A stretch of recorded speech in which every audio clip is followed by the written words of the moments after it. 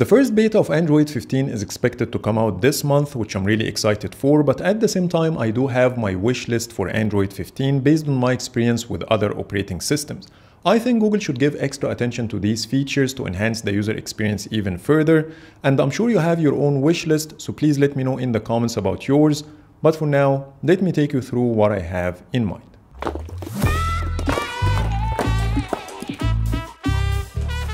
Starting with the lock screen, I would love to see the lock screen widgets making a comeback after being killed off by Google in Android 5. A decade later, Apple released the lock screen widgets with iOS 16, and shortly after we got it in One UI 6.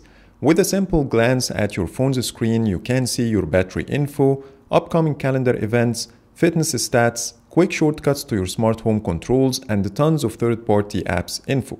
There is evidence in Android 14 QPR2 code hinting at a possible comeback for the feature with Android 15, which I hope for. Live activities is another iOS feature that I would love to see on Android. Isn't it cool to see live updates for your Uber ride or food delivery order right on your lock screen while doing other stuff without the need to get distracted by unlocking your phone every now and then to check yourself? And lastly, Google needs to spice things up with more styling options. Both One UI and iOS do offer a lot of filters and effects for the lock screen wallpapers, with the ability to separate the subject from the background, which opens the door for some cool tricks that enhances the overall look. Now let's talk about the home screen, which needs a lot of housekeeping. I desperately need the ability to multi-select apps for bulk actions like other operating systems to delete, reorder, or remove apps from my home screen. Not to mention the lack of reordering or hiding home screen pages. Every time I decide to swap a couple of my home screen pages, I give up because of the amount of effort needed to do such a simple thing. Moving to the at-a-glance widget, I have a couple of suggestions.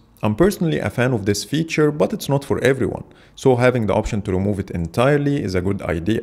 And if I decided to use it, I would love to see a better design rather than a plain text. The Google's app at-a-glance widget looks much better, and I wish to see the same design making its way to the native one. And we are not only forced to use the at-a-glance widget, but Google's search bar is another thing that I have to deal with. So I hope to see the option to take it off as well, plus the ability to resize it and style it would be a plus. Google also decided to remove the app notifications from the app shortcuts menu. That was one of the features I always use for easier access to my notifications rather than pulling down the notifications shade and to go through the whole list to reach what I want, which is something you still can enjoy in One UI. The last thing to talk about in this area is the lack of widget stacking, which is a great feature for saving space and minimize the scrolling between pages to get access to the information you need, which is possible on One UI and iOS. So that's it when it comes to the home screen, and now let's talk about the widgets. I suggest if Google can add the camera widget feature that we first saw in One UI 6. You can set it to open the camera on a specific camera mode, which is handy in situations where every second matters. The second point is the inconsistency in editing the widget style.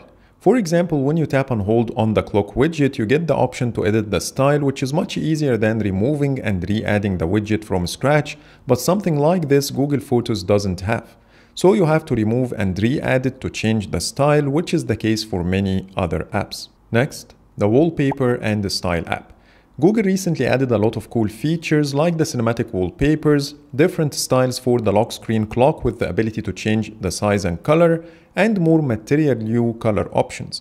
But what I hope to see is the ability to apply some edits to the wallpaper before setting, like adding a blur effect, change colors, and transparency same as iOS and One UI. The next category is the camera. While Pixel phones take the best photos in my opinion, but Google lags behind in certain areas.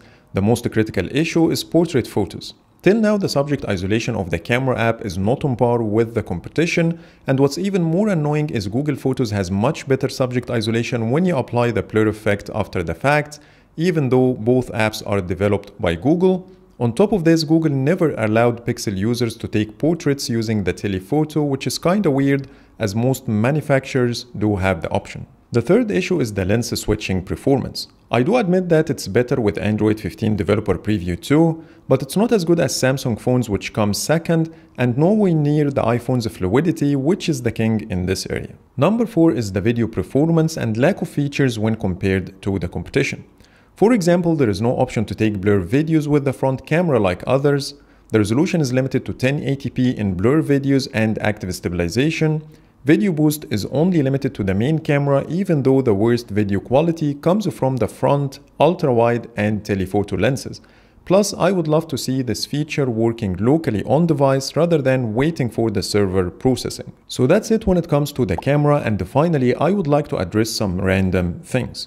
First, when you dig deeper inside settings, you might come across these pages that have a dated design. They look like Android Jelly Bean, and for some unknown reason, Google decided not to touch them. Number 2 is the lack of a transparent home bar that looks weird in certain apps.